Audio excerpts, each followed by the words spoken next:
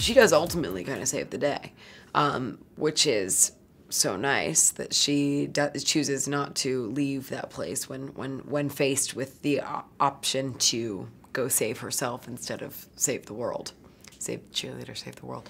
But I think that there is an element of her being a damsel in distress ultimately, which is what I will argue in the whole scheme of things. When knowing the full story of Gwen Stacy, she does have those elements. And I find it hard to sit here and say, she's just badass. She's so strong. She knows what she's doing, because I think that it's very important that people know that people are not just that way. There's also stupid in love and making decisions that can get yourself in the face of danger. And she's all of it. She's a very well-rounded, I think, superhero girlfriend. She doesn't just fit into a box of being, you know, just strong and just smart. She's also got elements of being in distress and being scared and vulnerable and terrified in a lot of senses too. So she's kind of all of it, which I think is even better. She's human. It's very Romeo and Juliet.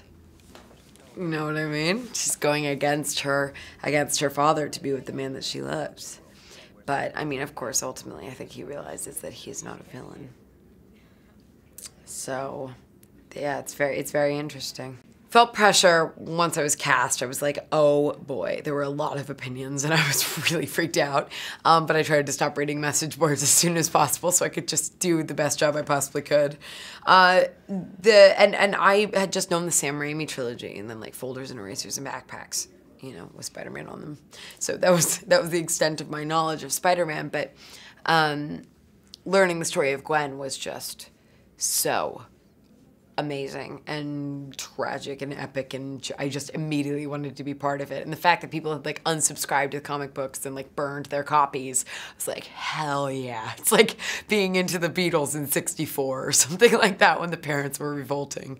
I think there was something in me that loved that stamp on pop culture, and that whole, you know, what happens with Peter Parker ultimately in his relationship with Mary Jane because of what happens with Gwen. I really liked the whole story. Swinging and being thrown out a window and things like that, all really fun because they all require some type of swinging, which I love. It's great. I'm a roller coaster fan. It's all good. So I didn't really have to do any true physical ass kicking.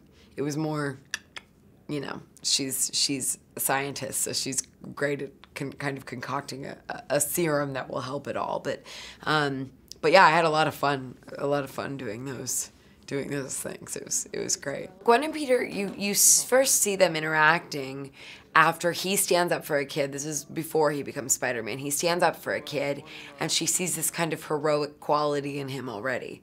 But he's really mysterious, and he's second in his class in science, which is a huge turn on for her because she's valedictorian, and she loves that he's, you know, an intellectual equal. And I love that she's the valedictorian and he's just under her. She's a smart cookie, which is great.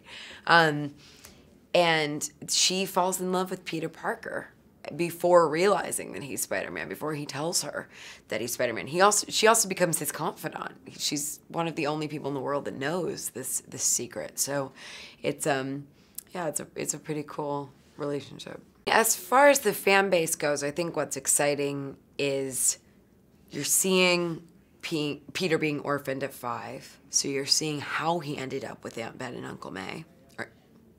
Aunt Ben and Uncle May, coming soon to a theater near you. Aunt May and Uncle Ben. You see how he ends up living with them. And then you see his relationship with Dr. Connors, which is kind of a father figure in his life. And then Gwen Stacy, I mean, that's got to be exciting because anybody that was a fan of the comic books is like, where is Gwen? What is going on? That was his first true love before he met Mary Jane. So that's a very important part of even how he bonds with Mary Jane ultimately is what happened with Gwen. It's fun. I think generally, people are gonna like the story in that same way of learning the story from the ground up, and it's in 3D, and 3D Spider-Man seem to go hand in hand because those swinging sequences and all of that are very, very cool popping off the screen. So I think it's going to be a great escape for 2 hours to kind of go and live in this other world.